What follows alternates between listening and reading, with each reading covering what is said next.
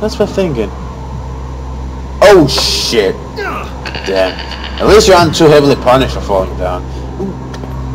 What is it? Is somebody tickling the garage girl somewhere? I don't get it. What's that noise?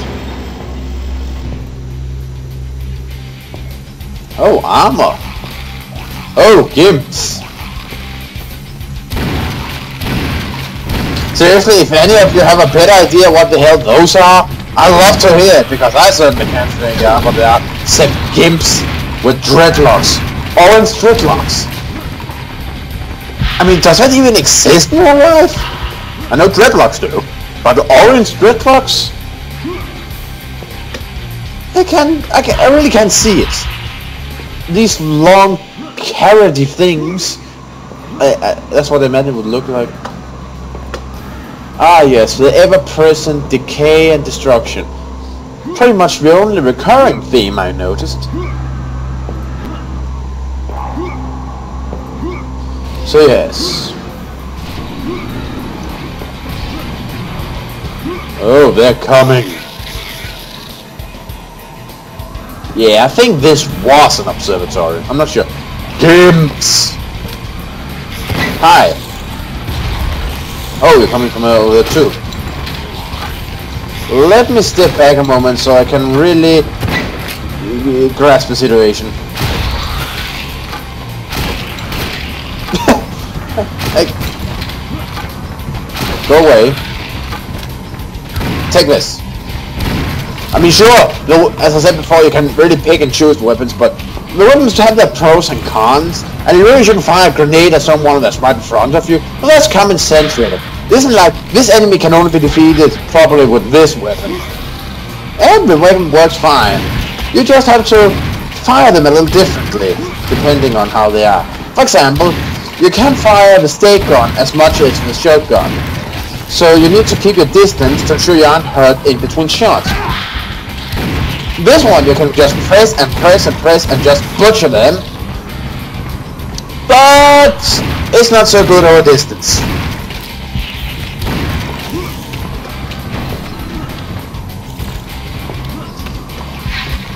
The lightning shuriken gun has an impressive distance and precision,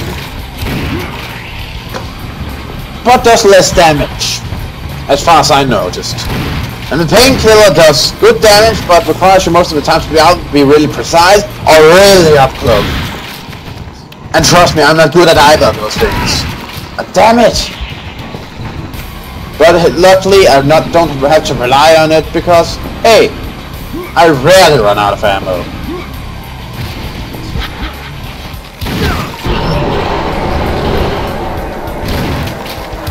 Alright, and then I'll take care of the rest of you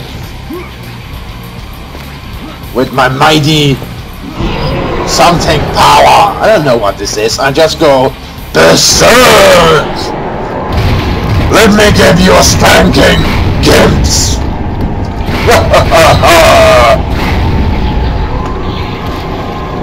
Where are you? Come here. I'm gonna break you.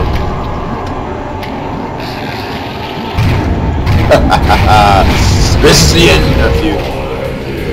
And this is the end of the level. Okay, I can't be bothered to pick out those, so it's not like we're gonna... Okay, please tell me I got all the secrets, please. Oh, it's many monsters.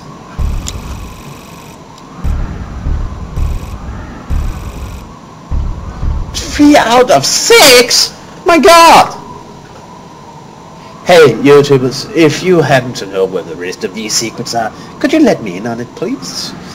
And if you do, I'll show them off in the next video.